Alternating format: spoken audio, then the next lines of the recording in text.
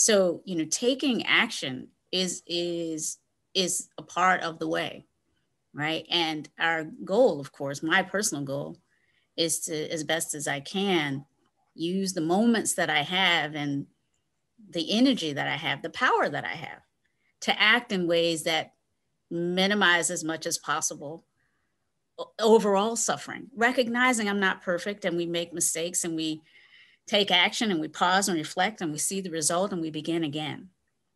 And if we can ground ourselves in these commitments and practices and ways of accessing the love in our hearts, then the actions that we take, you know, we're doing always just doing the best we can. We're never going to be perfect, but as best we can, we might be taking those actions that we think might be overall necessary to minimize suffering and hurt.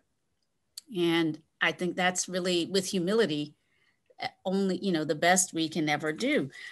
You know, like Jack, I was looking at inspirations for this work for me. And, you know, the great Dr. Martin Luther King is always an inspiration for me. You know, I grew up in the South, born in the last year of Martin Luther King Jr.'s life on this earth, right? I was born in 1967. By the time I turned one, he had been assassinated for his own efforts to dismantle these systems of oppression in our country.